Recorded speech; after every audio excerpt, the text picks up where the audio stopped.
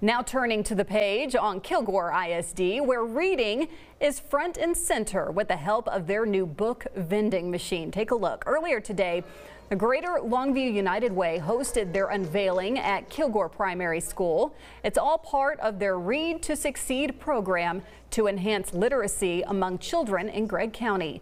By doing so, they provide easy access to books through these vending machines. The assistant principal says a lot of their students are economically disadvantaged and might not have resources at home that their peers might have. This gives them a way to build their own library at home by working hard and reading, and through showing growth they can earn books from the machine, and that way they can have books to take home and practice and again build their learning at home.